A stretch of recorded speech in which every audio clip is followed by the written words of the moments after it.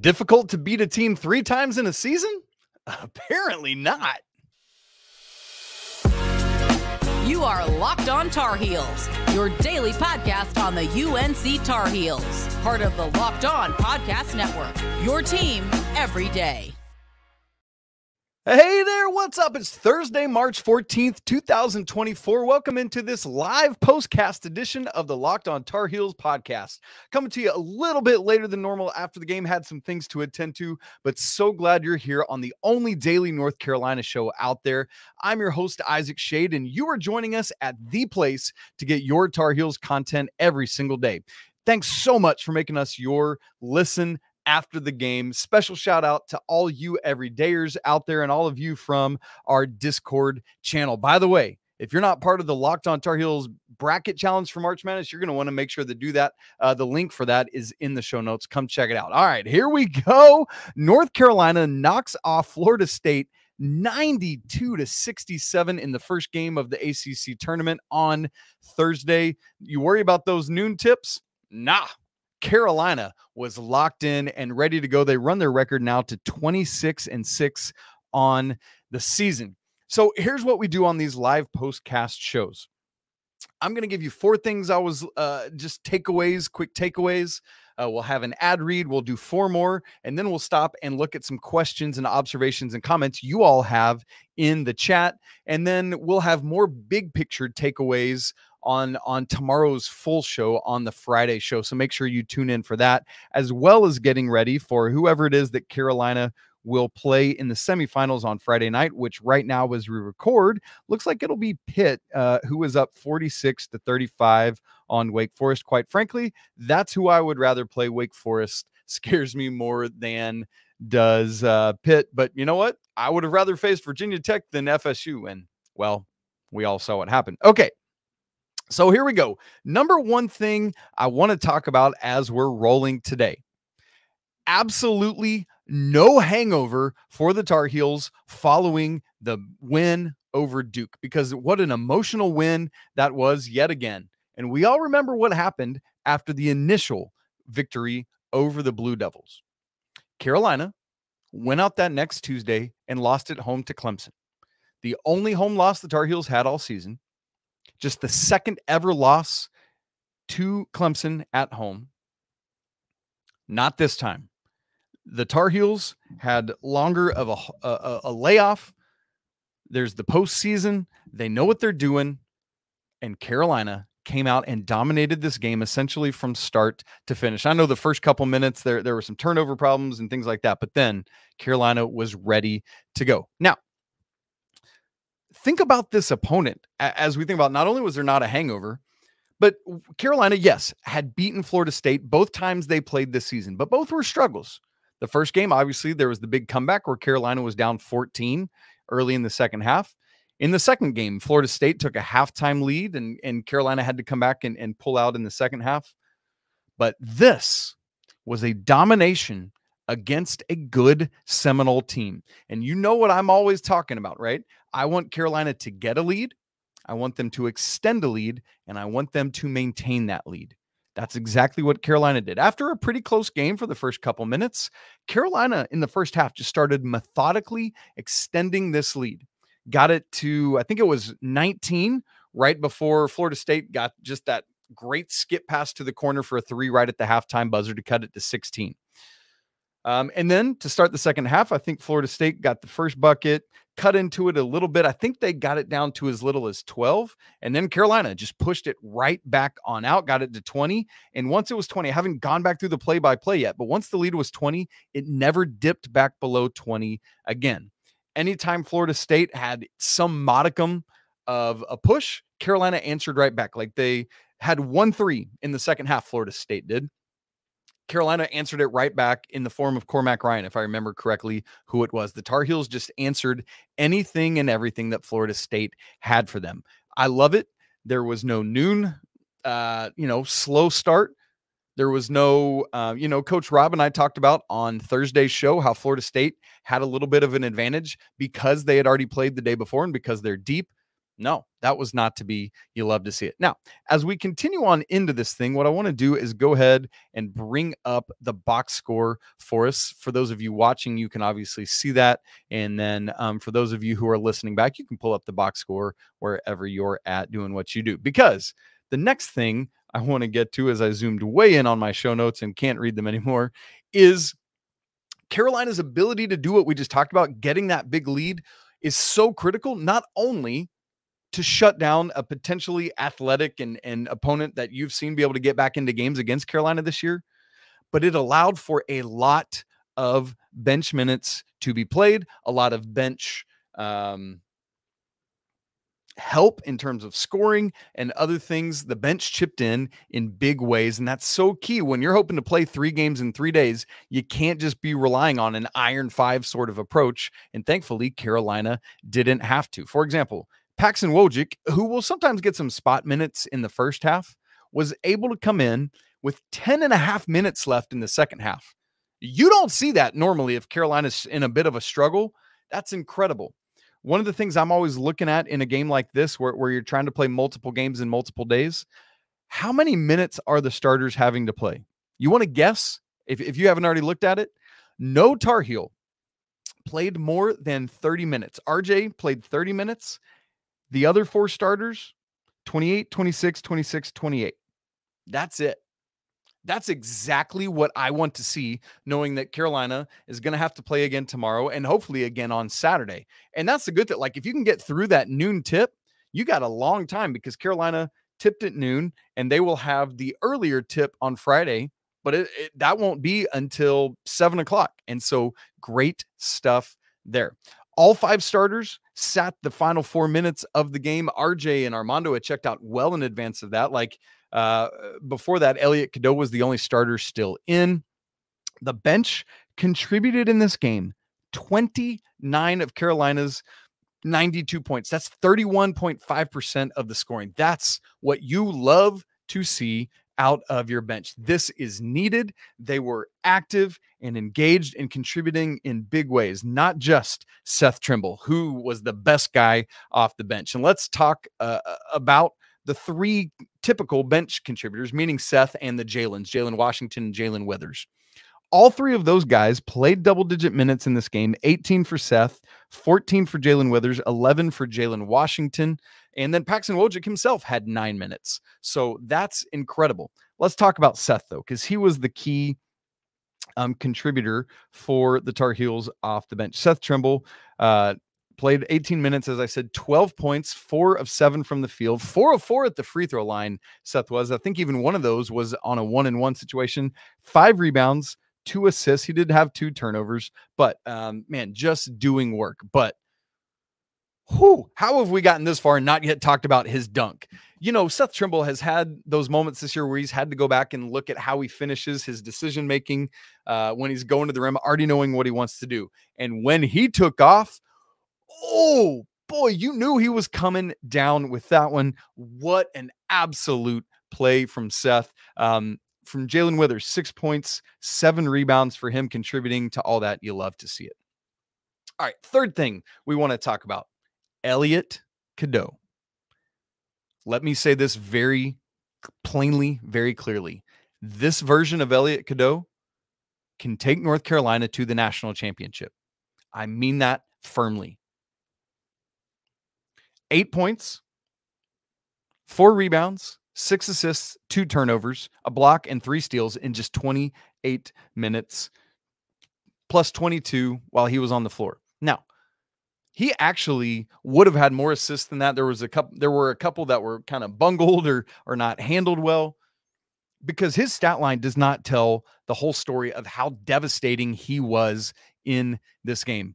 I loved Coach on Thursday's show. Coach Rob and I asked the question, whose turn is it to go off? And truthfully, what I love is that it was kind of everyone's turn to go off. What a balanced win this was for the Tar Heels.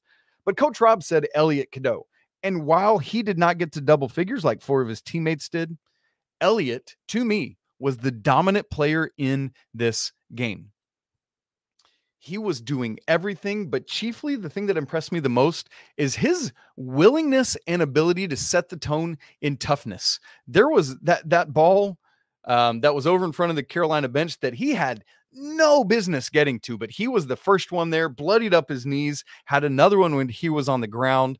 I just love it. Elliot, I've been on him a lot this year to finish with his left hand when he gets to the left side of the rim. He had 3 left-handed finishes in this game. I was so incredibly proud of Elliot for just continuing to grow with that left hand. That might be one of my favorite points of his progression this year. There was an interesting lineup combination where it was Seth and both Jalen's, along with Elliot and I believe it was Harrison Ingram. That was an interesting lineup. And in that moment, in that kind of set was when he had that first left-handed finish, and then back-to-back looks to Jalen Withers and Jalen Washington. That was the missed dunk for Jay Witt, but then Jalen Washington had a nice finish, and then a possession or two later had another great look to Jalen Withers, who he was fouled and made 1 of 2. But let me just give you a sequence that to me shows the greatness of what Elliot Cadeau is doing right now. 7:45 left in the first half. He comes up the court. For some reason, his defender and Armando's defender were on the high side of Armando. Mondo, much to his credit, saw it and just slipped. Beautiful touch from Elliot out over the top of that for 2 points. On Florida State's ensuing possession, and this truthfully is credit to Cormac Ryan for kind of showing out, but Elliot gets a steal, goes the other way, and this was that amazing, unreal finish over Primo Spears, where he goes up kind of with his left hand. Primo brings his hand down to block it. Elliot has enough hang time to bring it back to the right side, spin it in, and go tumbling off. This is one of the things I'm impressed with the most about Elliot Cadeau is his ability to finish at the rim. I mean, it's almost uncanny how good he is at doing it. His ability to adjust midair on that one befuddled me. He had another steal where Mondo had just been stripped of the ball. 5.5 minutes left in the first half. Baba Miller goes, oop-a-doop-a-doop, trying to go up the floor. Elliot just rips it from him and just takes it like it was his ball the whole time. And then like 2 plays later was when he had that one I was talking about, when he got that steal in front of Carolina's bench. Just Jameer Watkins, who had a game on Wednesday against Virginia Tech, did a great job staying in front of him, drew his fourth foul, like on an offensive foul, 11 minutes and 43 seconds left in the game. Just so good from Elliot Cadeau. All right, number 4 in this game, perhaps in the most statistically bewildering thing that has happened all season. You probably know what I'm about to say. Carolina's ability to rebound the basketball in this game was insane.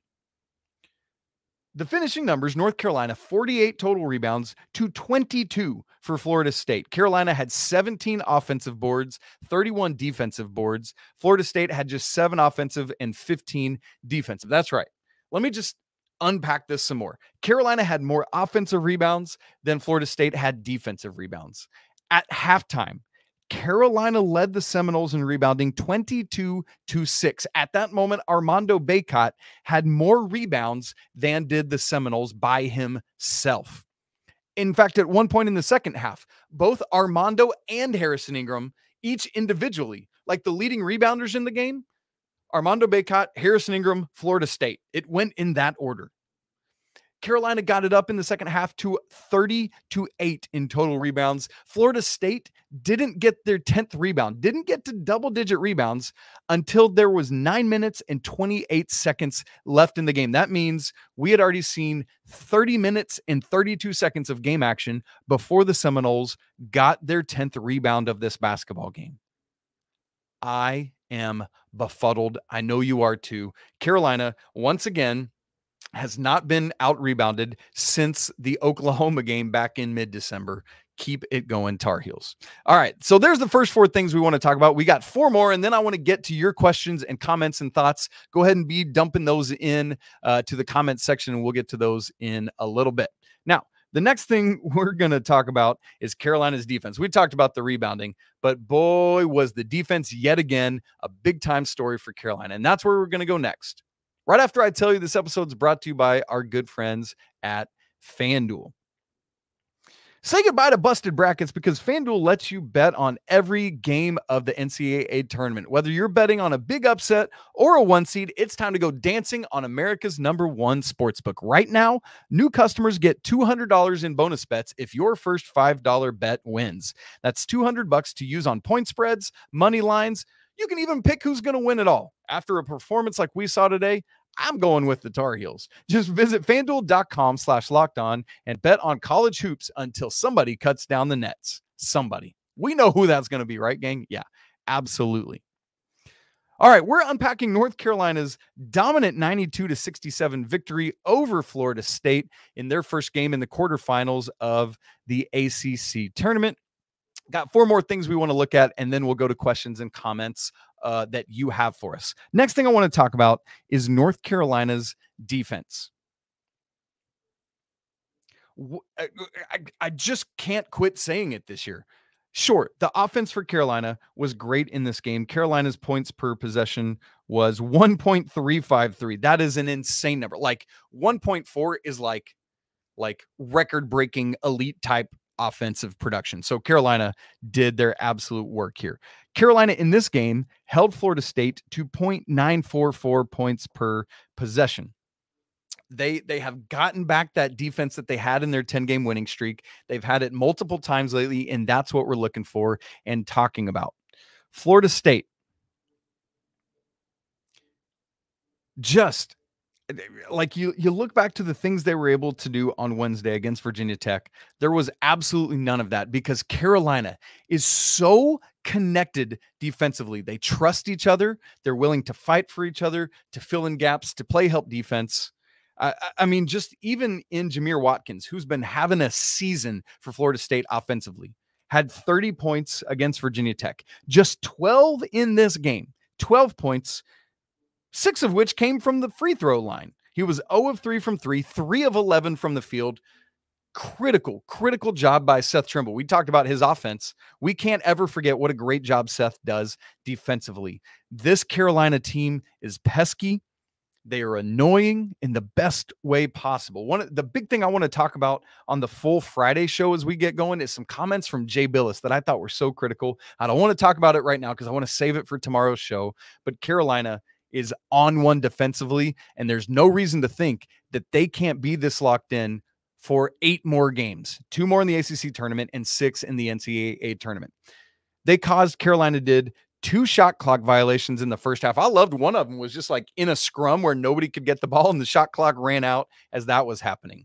Cormac Ryan staying in front of Baba Miller to draw his 3rd foul early in the second half on an offensive foul. We already talked about Elliot drawing Jameer Watkins' 4th foul, just continuing to cripple his ability to do much in this game. Not even close to replicating that performance. You know, Carolina, we've been looking at their ability to hold teams under 70 points this season. They do it yet again in this one. Florida State, they got to 67, but some of that was just the sloppiness of the final 4 minutes where Carolina is just rotating in bench guys and doing all those kind of things. Florida State didn't crack 60 until there were under 3 minutes to go in this game. Absolutely great stuff from Carolina. You love to see it. The Tar Heels now on a 7-game winning streak, once again on the backs of their defense, which is still rated 5th right now at KenPom. So that's phenomenal. Number 6, Armando Bacot. I love it when I'm wrong and I can own it and claim it. It's honestly one of my favorite things. I don't know why. I just think it's kind of hilarious. I was deadly wrong about Armando's role in this game. One of the things, if you listen to Thursday's show with Coach Rob and I said, I don't think this is an Armando Bacot game because of Florida State's length and athleticism and ability to bother Armando inside. Well, our guy, 14 points of 5 of 8 shooting, 4 of 4 from the free throw line, a double-double, 10 rebounds, 6 of which were on the offensive glass. He and Harrison combined for 11 offensive rebounds. Just absolutely ridiculous stuff this year. Armando only had to play 26 minutes. What I love about him is he's going to do whatever Carolina needs for him this season in any given game. And I was just so proud of him. Let me give you 2 specific reasons why. Armando, there was a moment in the first half where he was blocked. at the rim. It was a great block. Florida State gets the ball, gets a kind of a run out. They settle for a three. They miss because they only made 4 of them on the day. Heels go right back the other way. Armando doesn't really need to sprint down the court because it's not a full-on transition, but he's going right down the middle of the lane. Jalen Withers got the outlet to RJ. Jalen Withers gets out ahead of Armando even, but then RJ finds Armando cutting down the middle of the floor. He's able to switch to his left hand, go up and score. What I loved about it, and this is the first thing I was so proud of by Armando, is that he didn't hang his head or sulk after getting blocked. He sprinted back the other way and sprinted back again. RJ finds him. He gets a bucket. Good job, Armando. Now, another thing, something I don't think I've talked about it much, but if my memory serves me correct, Armando has missed a gimme dunk in 3 straight games. That would be what are the last 3? Virginia, Notre Dame, and Duke. Is that right? Virginia? No, NC State, Notre Dame, and Duke. Armando on this one.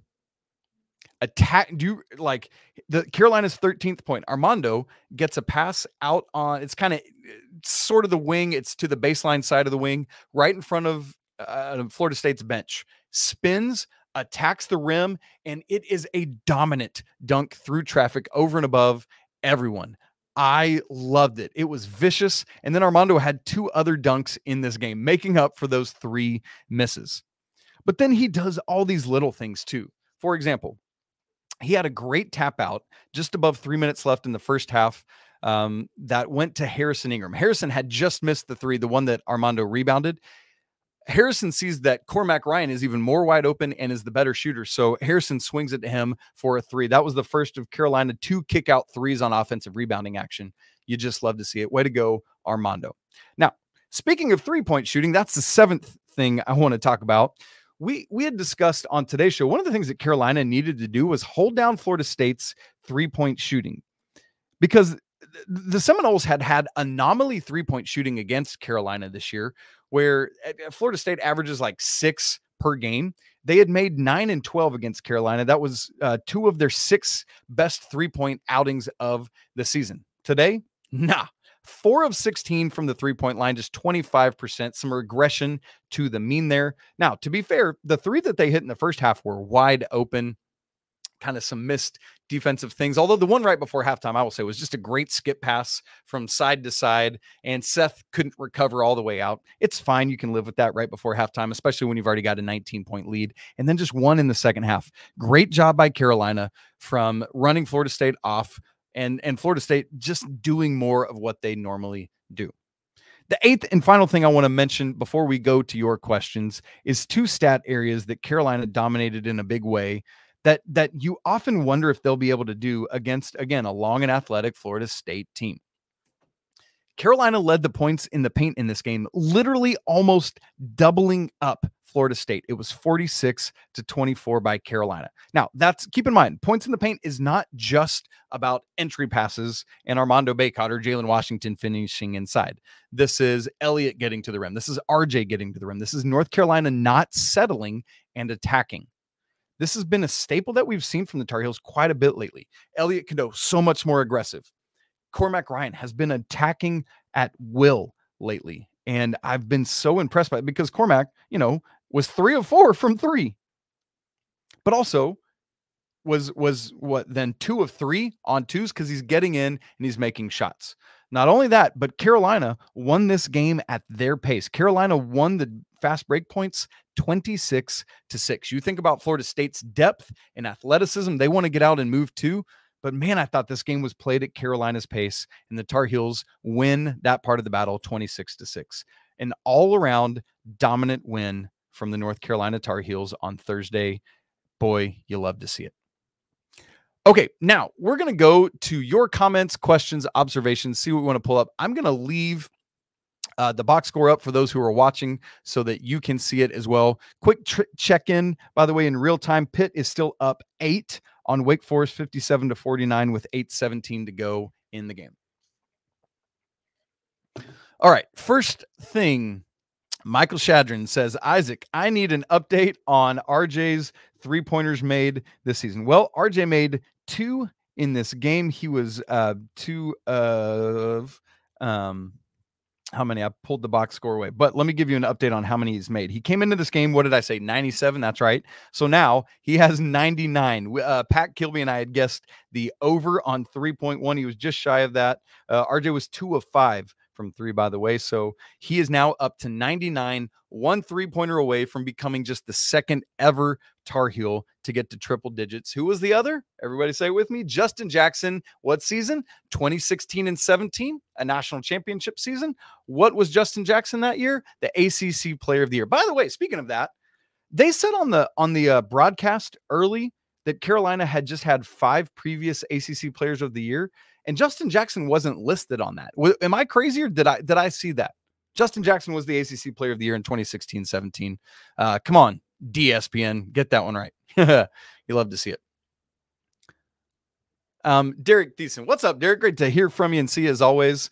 I had said earlier, who was the one going to go off in this game? And Derek says, don't get me wrong, I love it when a player goes off. Absolutely, Derek, I'm right with you. But he says, that being said, seeing a balanced scoring like that is so great to see. And Derek, you're absolutely right. Why?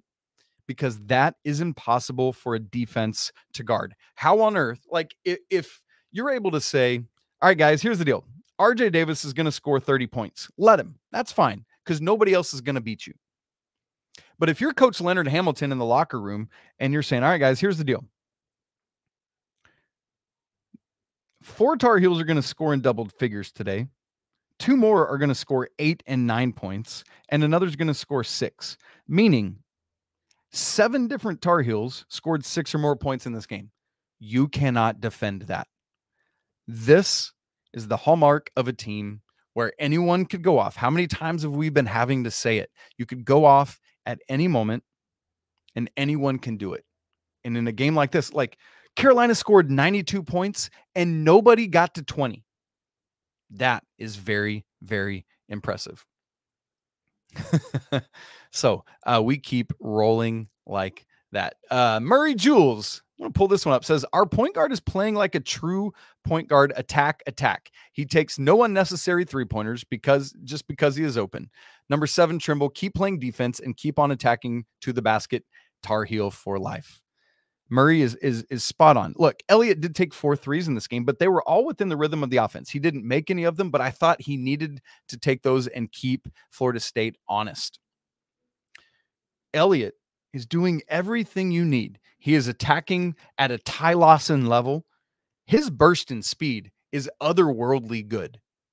His ability to get by seasoned defenders like he did against Jeremy Roach on Saturday is uncanny. 6 assists, 2 turnovers against a pesky and ball-hawking Florida State defense.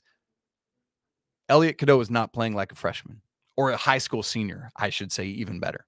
You love to see it. But man, Seth Trimble, his confidence is through the roof right now, as Murray's saying. His like getting to the rim, that dunk, but his commitment to just pulling up in mid-range and not, it's like, I can do all of that and bottle a guy up on defense. I know he was 3rd in the ACC 6th Man of the Year voting. That's not the 3rd best 6th Man of the Year. Seth Trimble is an absolute dude. Emily Van Pocky, what's up? Emily says, Zayden High was impressive today. I was so proud of Zayden getting in. Just had a couple minutes there at the end. Had a nice reverse layup right after Jalen Withers got hung. Did y'all see that? It was a great attempt, but Zayden had a nice reverse finish after that. And then he had a great move in the lane just a possession or 2 later. And then how about Seth to Okonkwo for that alley-oop? Great stuff from the bench, man. Just so many things there. All right, let's keep scrolling through, see if we want to get another question or 2 before we move on with the rest of our day. Matthew, this is a good follow-up. Matthew Trexler says, Bill has corrected the mistake on air after the next commercial break, but they didn't show the accurate list. That's in terms of ACC Players of the Year. So thank you for that, Matthew Trexler. Good to know. I missed him saying that. So I'm good to know that they didn't get that. So good stuff there. Woof. Okay. I think that's it that we want to attack on the comments and questions. Y'all, how can you watch this game and not be overwhelmingly encouraged by what you saw? I mean, it's absolutely insane. No reason Carolina can't keep rocking and rolling and doing what they did again today. Although, you know me, the superstitious guy. I'm all about like, hey, maybe we lose in the semifinals. And no, legitimately though, I actually, as superstitious as I am, I want North Carolina to win this ACC championship. Why? Number one, I want to beat Duke again. Number two, I think it's integral for Carolina to get the fourth number 1 seed. Why? Because if Carolina is a 2 seed, they're going to be in the East bracket where UConn is going to be the one. I'm just telling you that right now. You need to be aware of that fact. But if North Carolina is a 1 seed, they're going to get to go out west, probably have Arizona as the 2 seed. So just buckle up for that right now. But and I know you can't look ahead. Like you wouldn't face UConn till the Elite Eight, and there's no way to know if that's going to play out. But I would rather just not. I feel better about playing Arizona than I do UConn. Now, I know Carolina is infinitely better than they were when they faced UConn back in December. But man, that team is something different. The Huskies, man, I'm just telling you. I would rather always face UConn. And of course, Caleb's going to go off if it happens. But man, I'd love to see Seth lock him up. Anyway, I want Carolina to win the ACC championship. I really, truly do. And I usually do not say that. I usually say I want Carolina to kind of rest and relax, but I want the regular season. I want the conference tournament, and I want the NCAA championship. Give me all 3 of them. I'm here for it. I know you are as well. All right, gang. In a little bit, I'm going to go get ready and record the full show for tomorrow. We're going to wait till the second game is over so we know the opponent so that I can get us set up and ready for that. So be on the lookout for that on Friday morning where we both recap. We'll have our Four Corners recap and then get into preparing for what looks like it's going to be Pittsburgh, where we get to once again go up against the Capel brothers, a Dookie and a Tar Heel, but both right now kind of sworn enemies, unfortunately. So we'll do that, see if we can bottle up Blake Henson, who can shoot from the absolute parking lot. All right, gang, you know the drill. If you're not already part of the Locked On Tar Heels Discord community, you're missing out. Come for the Tar Heels, stay for the community.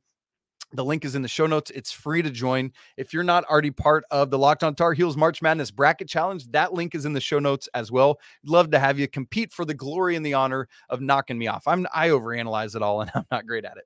Also, if you aren't already subscribed, please subscribe on audio and video. If you're on YouTube, you can just hit the little subscribe button. Also, smash the like button so we know you're here, and hit that bell. There's a little bell. If you hit that for notifications, anytime I go live like this, it'll just pop up a notification for you, and you can click right on in. You all know, say it with me, it's always a great day to be a Tar Heel. We'll talk again tomorrow on the show. I'm not sure if we'll have a live postcast. I'm actually heading up on Friday to the Big 12 tournament to cover it for Locked On College Basketball, my national show. I'll try to get something up, but no promises on that. So anyway, until Friday for sure, we'll talk then. But for now, peace.